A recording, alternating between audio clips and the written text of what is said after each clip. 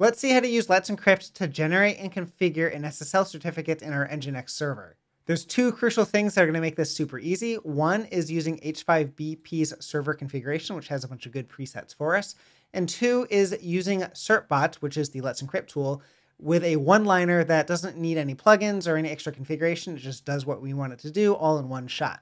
We're going to generate our certificate in just a second, but first we have to see two things, and that is the setup that we have currently. So the first of those two things, it's our Nginx configuration, and that's just listening on port 80, and any request it receives, it just sends to PHP to send to our Laravel application. So that's a completely basic kind of normal Nginx configuration without SSL stuff in it. The second thing is that I have DNS set up for our app here for this someapp.xyz domain that is already all set. So it's pointing to the server, right? The IP address of that host name, someapp.xyz, points to our web server, which is what we need to generate a certificate with Let's Encrypt. Now, of course, we also need Certbot, right? So if I type in which Certbot, it's going to find that I already have it installed. If you don't have this already, you can just Google install Certbot. The very first thing will be the certbot.eff.org site, and that has instructions on how to install it, right? In our case, it will be Nginx. And I have Ubuntu 22, but Ubuntu 20 and Snap is the same thing. It just gives you the same instructions on running the first command and this second command, these two right here. And that will just install Certbot quick and easy. All right, let's do something really fun. I'm going to set a timer here, and we are going to see how long it takes me to generate a certificate and configure Nginx. Hopefully, it should be about 30 seconds. The first thing we're going to do is run this command. Let me just explain it first before I actually go into just run it. So the command is certbot. We're going to say cert only, which means create a certificate for us, but don't do any extra configuration, right? Don't use an Nginx plugin. Don't try to configure my Nginx. Don't spin up a standalone web server. I have a web server already for you to use Certbot, so don't do anything else. We're going to say the web root method, which tells Certbot to put files in the web root that we provide. Don't try to create one yourself. And that web root is var/www app public, where our Laravel application is. We're going to do a certificate for these two domains, right? The domain and the www version of it. We're going to do a post hook. The post hook tells this to reload Nginx after it creates a new certificate or after it refreshes that certificate before it expires. Nginx needs to get reloaded to load in the new cert file, so that's why it does that. Non-interactive, I don't want any interaction. Agree to the terms of service. In other words, well, you have to do that for no interactive, right? The email provided for notifications is this email, and I'm going to do force renewal because I've done this in testing a bunch of times already, and I need to force a renewal because the certificate that I have on the server already in my testing is not up for renewal yet. So let's go ahead and do that, and then we can start the clock.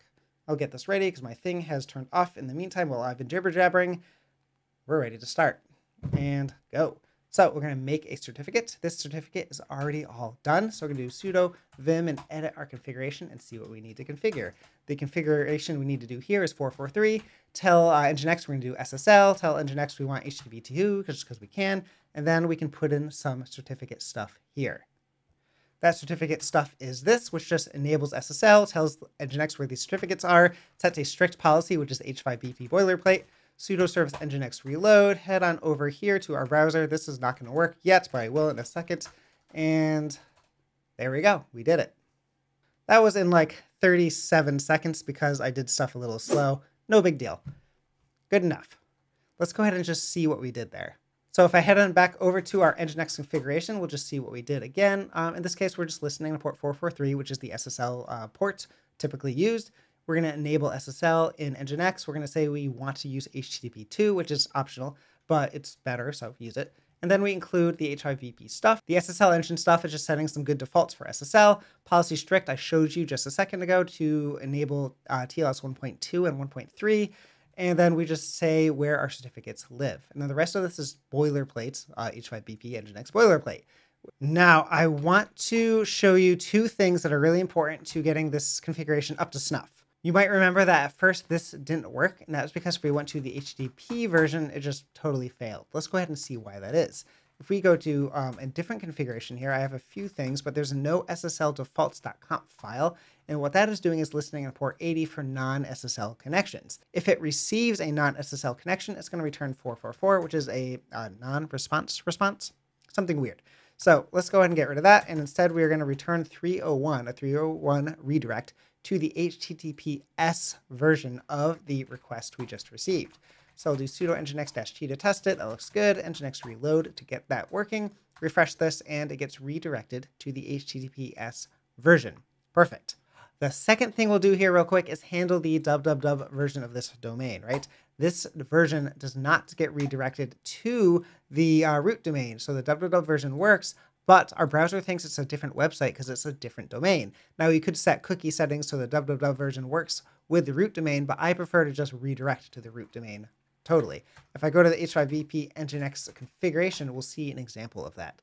So I'll head here, go into conf.d. There's examples here, so templates. We'll go into example.com.conf, and at the very top, there's a configuration for that just redirects to the non-www version of our example.com domain. I can copy and paste that, head back to our configuration here. We're going to edit the same configuration we saw before, which is the sumapp.conf file. Head to the top here and just paste in what we saw before. I can get rid of the IPv6 version of this because my server doesn't have IPv6 support. This is going to be for www.sumapp.xyz. And this is all the same except here. I'm going to copy the SSL certificate path and stuff and not use the H5BP's assumed thing, which is that certificate files.conf file. We'll get rid of that. Paste in my certificate stuff, get rid of that extra line. And I did forget one thing. Instead of example.com here, we need our own domain, right? So that is sumapp.xyz.